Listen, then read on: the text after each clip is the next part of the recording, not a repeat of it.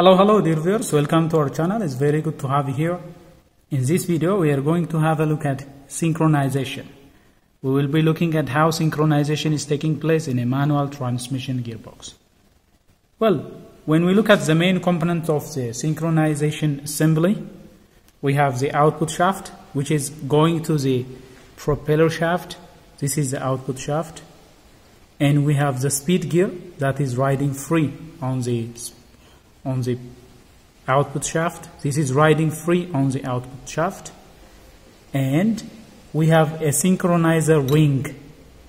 This is a synchronizer ring that has a friction material.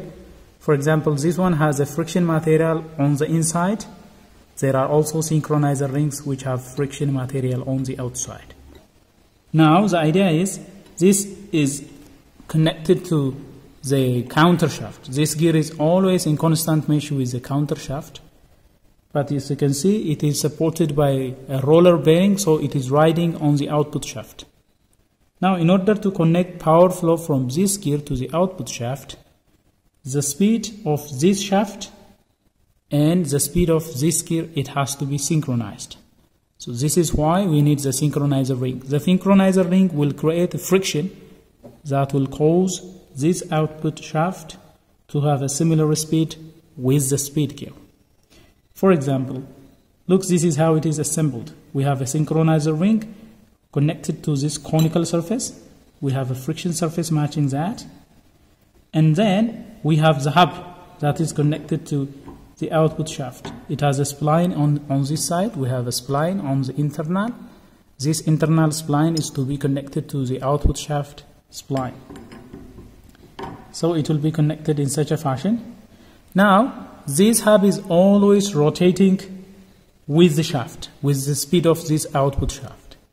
Now the synchronizer ring is running in such a manner. So for the synchronizer ring to travel with this, we have keys. This kind of keys are there. We have 3 keys that will be inserted in such a manner.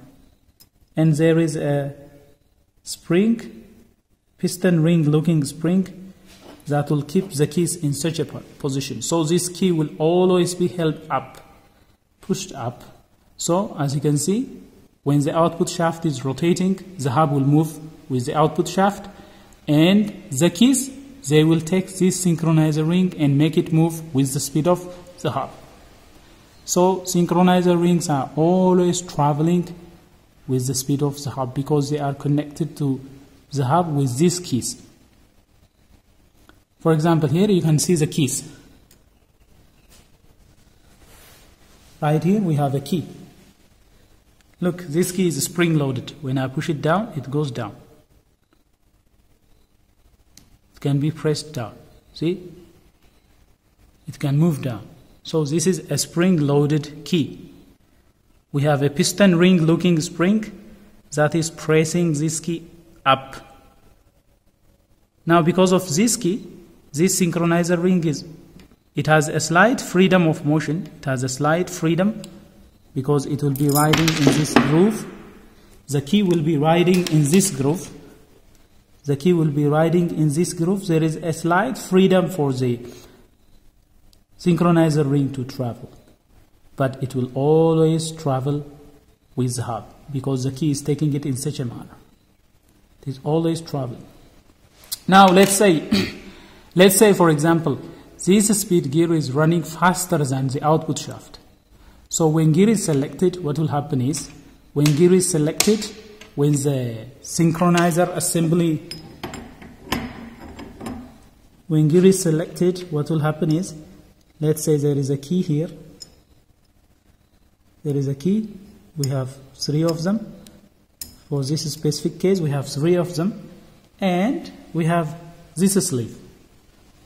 We have this sleeve that has internal shifties. We call them shift dogs. Shift dogs will be riding on the hub.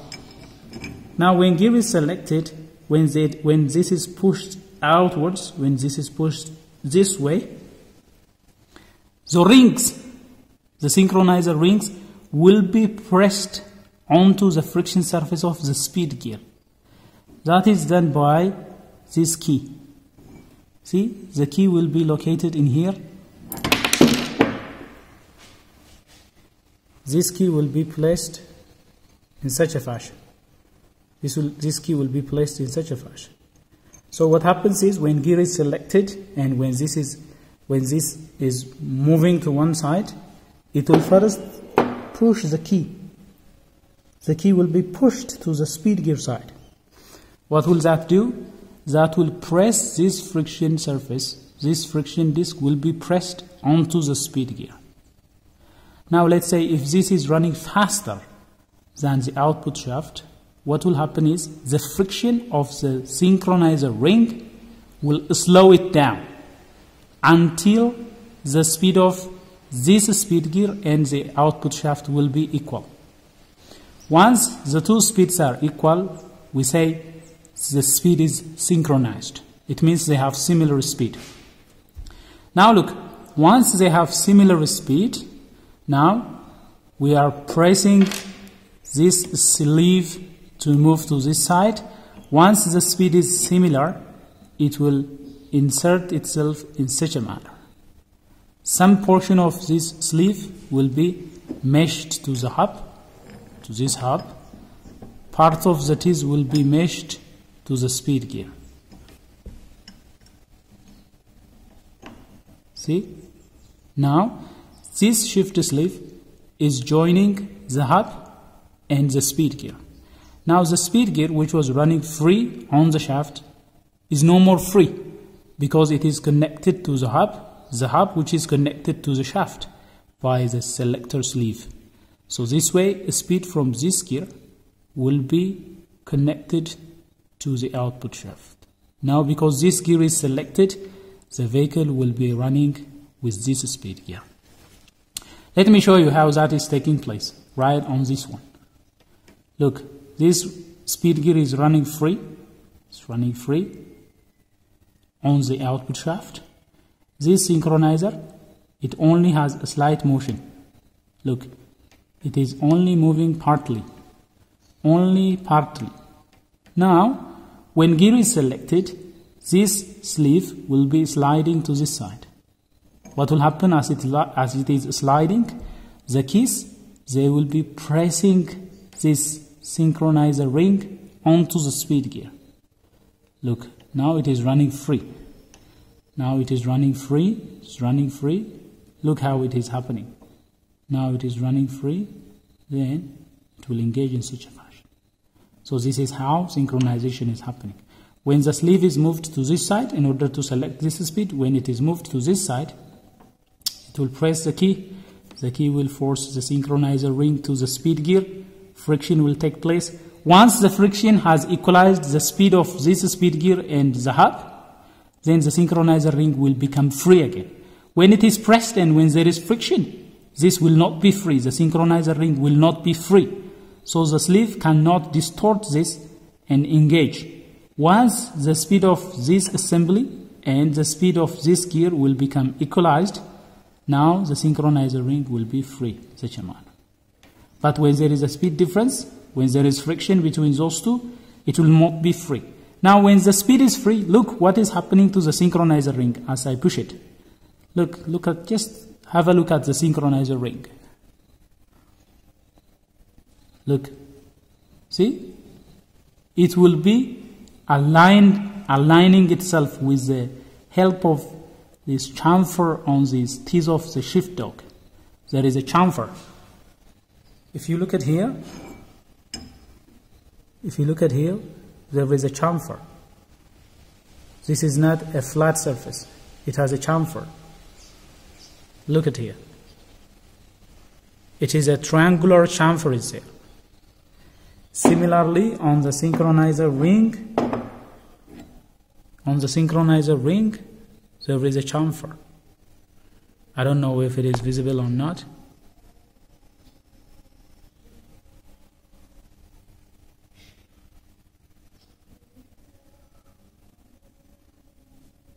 There is a chamfer here. Look, it is also a triangular shaped chamfer is there.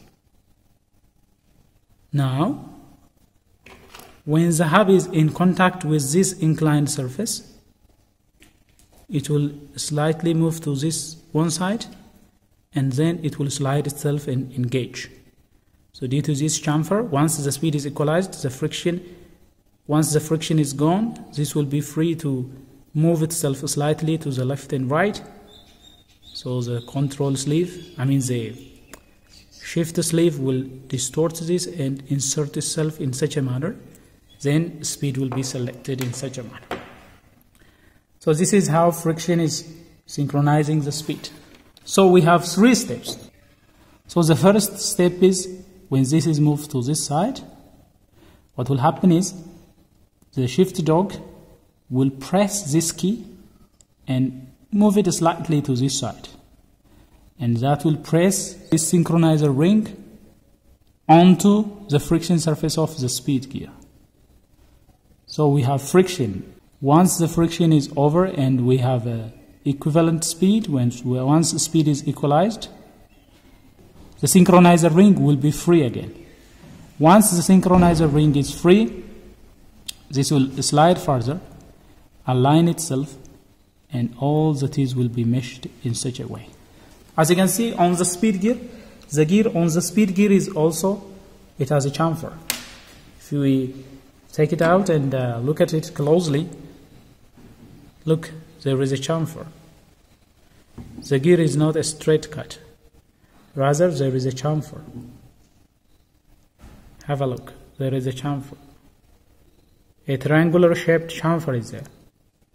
So this chamfer is the one that will allow the shift dogs to slide freely. Once the speed is equal, this can slightly move to the left and right so that the shift dog teeth can insert itself in here, in between. So this is how synchronization is taking place. So this is how synchronization is happening in a manual transmission, and this is how gear is selected. Well, dear viewers, this is all we have for you in this presentation. I hope you have enjoyed the presentation. If you like this video, please smash the like button. If you are new to this channel, don't forget to subscribe and turn on the notification so that you will be notified whenever we come up with another video. Till then, stay safe.